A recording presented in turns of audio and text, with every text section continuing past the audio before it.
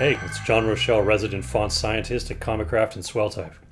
I've invited you down into my secret underground font laboratory today to show you some tips for lettering comic books in Procreate. We're going to start out by setting up our document. So I'm going to hit the plus to create a new canvas. I'll hit the comic size.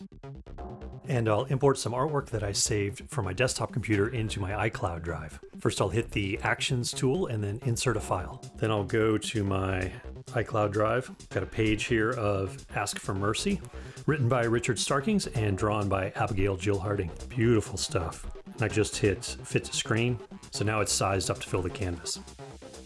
And the next thing I need to do is add some sweet Comicraft fonts. I'm gonna go back to the tools, add text. Down at the bottom right, I'm going to hit the little AA, which is the type settings, and I'll hit Import Font. Once again, I'm in my iCloud drive. I'll go to my fonts folder here, click on the first one, and there we go. It's imported in. We can scroll down through our font menu, hit CC Ask for Mercy. We can see the bold weight is in there, and you can see the text on the screen has changed as well. So to get the rest of the family, I'm going to go back to Import Font, get the bold italic, Import Font, italic. And unfortunately, using this method, you've got to go one at a time. If you want to bulk import your whole font library, you can do that.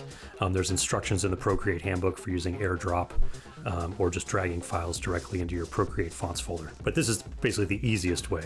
So now if we look in our CC Ask for Mercy, we can see the whole family's there, regular, italic, bold, and bold italic. And we're ready to start lettering.